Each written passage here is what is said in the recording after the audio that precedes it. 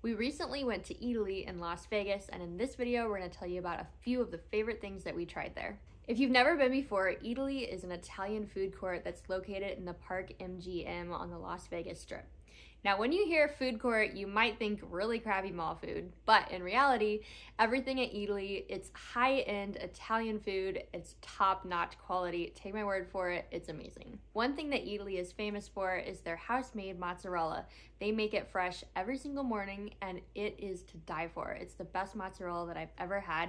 I got it from the cheesemonger. You can't technically buy just the mozzarella cheese. You usually get it in addition to something else, but I went up to the stand and asked if they would make an exception, and he did. It was served on a really pretty wooden board. The mozzarella itself was beautiful. They topped it with olive oil and sea salt, which really accentuated the flavors. I really liked it. The first thing that I noticed when we got to Eataly was the long line outside the pizza booth. And being a huge fan of pizza, I decided I needed to try that. Ultimately, tried 3 types of pizza. The first one had a spicy salami, house-made mozzarella, and a hot honey sauce. Actually, I was worried it was going to be a little too spicy, but it wasn't. It was very good. Just a hint of spice and also that sweetness from the honey. It was amazing. The second piece we had was a sweet pork sausage, bell peppers, onion, and crushed chili flakes. That actually had a little bit of heat to it, but also just a very good hearty pizza. And the last pizza we had was just their basic pizza, mozzarella, tomato sauce, and fresh basil.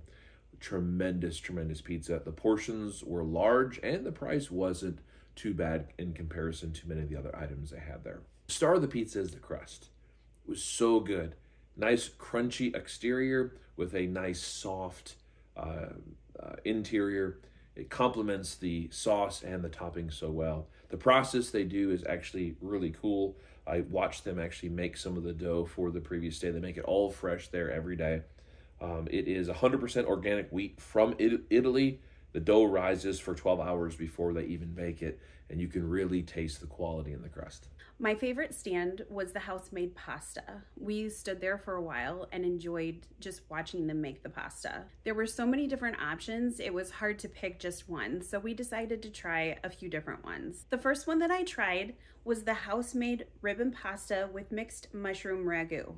The pasta was probably thicker than any pasta I've ever had before. It was still really good. If you do not care for mushrooms though, this dish probably isn't for you because there were so many mushrooms in it. I love mushrooms though, so it was right up my alley. The second one that I tried was pork and veal filled pasta with house-made truffle butter. This one was hands down my favorite. Probably close to my very favorite pasta I've ever had. The truffle butter sauce, I can't even describe it enough. It was amazing. And if you go, you seriously must try this dish. It's outstanding. The pasta that I tried was a roasted butternut squash ravioli. It was topped with an amazing brown butter sauce and it had some sage in there too. It was so good, probably one of the best pastas that I've ever had before. As far as the quantity, there wasn't a ton of pasta in the bowl. I would say maybe like 10 to 12 raviolis. Because we were trying so many other things, I was fine with the fact that there wasn't a ton of it, but if that was the only thing that I was getting there, I might have been disappointed with the quantity, especially since it was a little over $30 for that bowl, but it was definitely worth it. One thing that I will say about the pasta is they definitely cook it al dente. So if you would like it cooked a little bit longer, then just ask them. They were very accommodating with this. There weren't very many options for me at Eataly because I'm gluten-free. The butcher stand had a chicken kebab that I was able to eat. It had grilled chicken, bell peppers, onions, and then some Parmesan cheese seasoning and other seasonings on there. It was cooked very well. The chicken still had moisture to it, so it wasn't dry like a lot of kebabs that you eat. Overall, I would get the chicken kebab again. It was delicious. There's not, like I said, not a lot of options for gluten-free there. The butcher stand also had some other gluten-free options. They had steaks, pork chops, etc. So plenty of options there, just not pasta or breads. There was another stand that was only Italian street food. They had a ton of different options. They had sandwiches, fried foods, a ton of different sides. I only tried 2 things. The first thing that I tried was fried vegetables. There were 4 different kinds. It was eggplant, squash, zucchini, and red peppers. Honestly, I did not think that I was gonna like the red peppers, and those quite possibly were my favorite. Everything was extremely crispy. It was really light and airy. Nothing was too dense. The vegetables themselves were the perfect texture. They were not hard or chewy at all. It was amazing. I also tried the roasted potatoes with rosemary. They were really good as well. The seasoning on them was excellent, but we had so many other things to try that they weren't top of the list. There was also a bread stand, and I was very excited about that, but sad to see that it's not opened every single day. Thankfully, they still had a small amount of bread. We chose a French baguette, and it tasted just like it did when we were in Paris, and it was so good and took me back to being in France, which was something that was very pleasant for me. The dessert that I liked best was the gelato. It was true Italian gelato. I tried the sweet condensed milk gelato, the dark chocolate gelato, and the vanilla.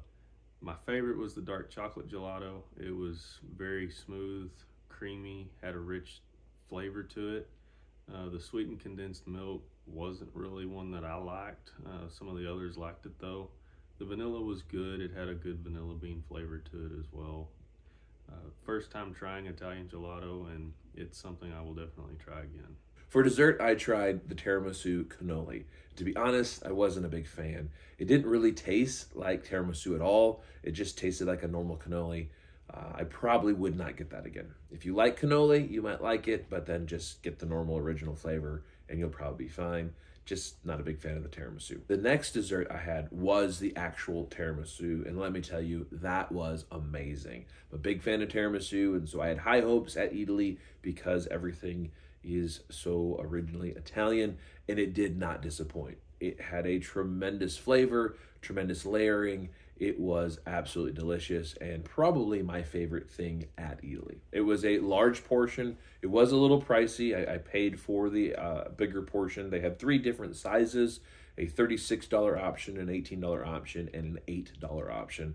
I went with 18 because I wanted more than the $8 option, and I figured for the extra $10, it was well worth it, and it was. I'm glad I got the bigger option. It was well worth the price. The dessert that I liked the least was surprisingly the Italian donut. I really love donuts, so I was a little bit sad that the donut itself was pretty bland and it was also dry. My favorite dessert was definitely the cream puff with chantilly cream. Oh my goodness, that was amazing. The cream was this amazing combination of like a vanilla custard and a whipped cream. Oh, it was like a perfect blend of both of those, and it was so good. Overall, Eataly is amazing. There are plenty of different options for multiple people. You could go there by yourself. You could go there with a large group. Everyone's going to find something that they will love. It is delicious. Highly recommended. The atmosphere was pleasant. It was bright. We never had trouble finding seating. And one of the positive things about that particular resort is that it is actually smoke-free, which is a nice break when you're in Vegas. If you enjoyed this video, give us a thumbs up and don't forget to subscribe for more travel and food videos.